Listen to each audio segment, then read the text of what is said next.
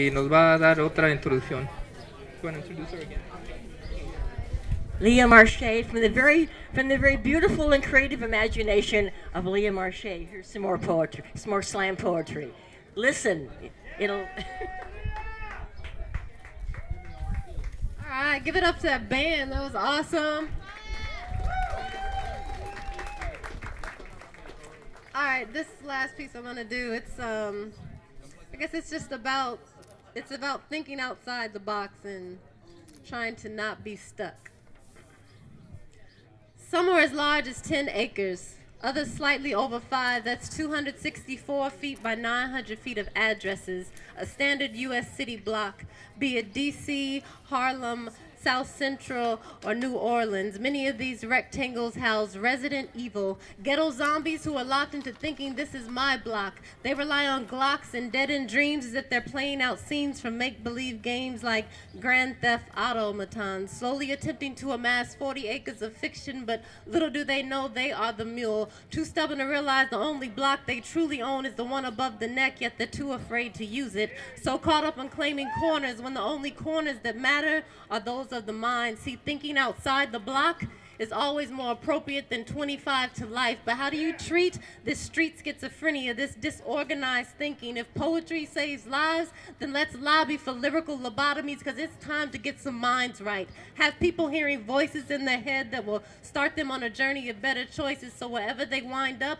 they can say, I've been around the block, and like hip-hop, I won't stop. But see, we've got to end these 187 ride or die and Def Jam vendetta mentalities. Replace blades with pens, guns with mics, drive-bys with shooting stars. Make them see that death wishes won't get them far, that dreams are words just waiting to come true. So say it, be it, do it, prove it. It's more than survival of the fittest. See, I want to witness the street fighter turned freedom rider success story. Read about the hellboy who found heaven with paper and pen, who abandoned the stale for some fresh air, who doesn't care about being bulletproof because life to him is worth more than 50 cents, because she has sense to know that while tomorrow isn't promised, tomorrow never dies. See, these guys, they don't create wills because they think they don't have anything to leave behind. But when I look into their eyes, I see that there's a future and that it's bright. I see that fight to stay alive, the fight to do what's right, that fight to push weight off his shoulders so he can stand tall,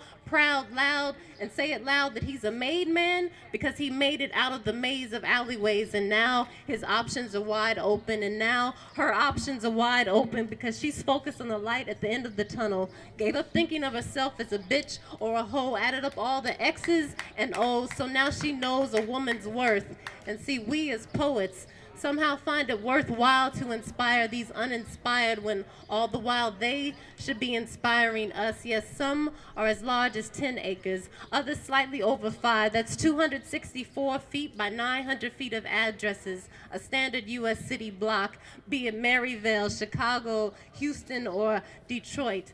All of these rectangles house potential writers who eventually can come to grips with life being more than a war game. They're called to duty to brainstorm out of the mundane, who assume that addresses are more than numbers and more like monologues, and it's just a matter of time that those in this writer's block will speak it, live it, use it, believe it's their right to question everything, accept their potential, but especially these damn boundaries.